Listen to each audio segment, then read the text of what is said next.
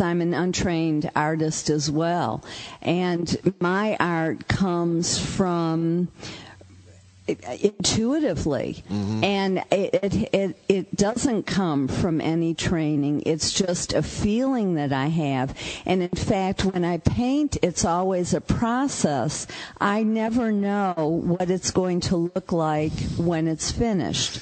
I start it, and then it just keeps going. And angels appear in my paintings that I didn't put there. Yeah. Figures, realistic figures, people and animals appear that I don't have the technical skills to paint or draw myself.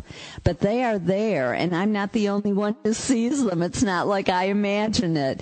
They are truly there. Yeah. And often, sometimes it's months or years before I even notice certain figures or of animals or people or angels. And sometimes I don't even see it. There's one painting that I did, and I thought it was a tree of life, which it is.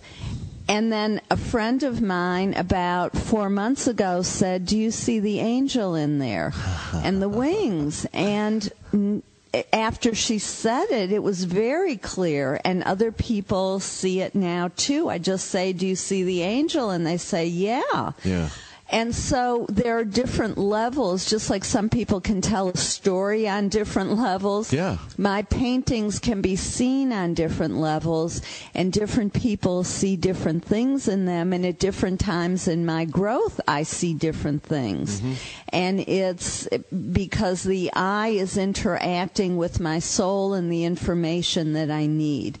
When I do things, whether it's what I'm doing right now, or which I consider to be creative and artistic, or business, which I feel like is a very creative, artistic adventure. Everything I do is very creative. I sometimes have to let go of what I'm thinking and just get into the flow. And when I'm in that flow, the ascended masters or Jesus or Buddha or the Pope or whoever, they all hang out, and they're like, here's a tool, or here's something that you need.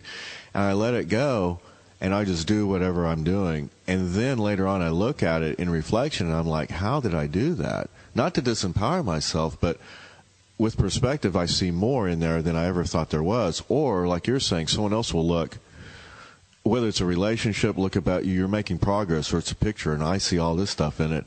There are things we're doing and creating that are on other levels that we can't and we don't consciously understand.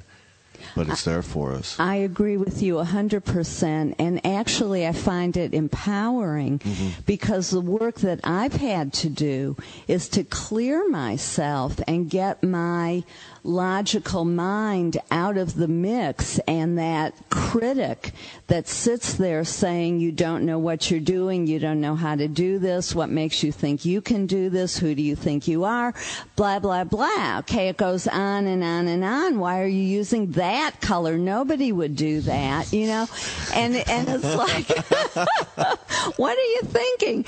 And it was learning how to quiet that voice that wants to stop us, so that I could allow to come through me what needs to be painted through me.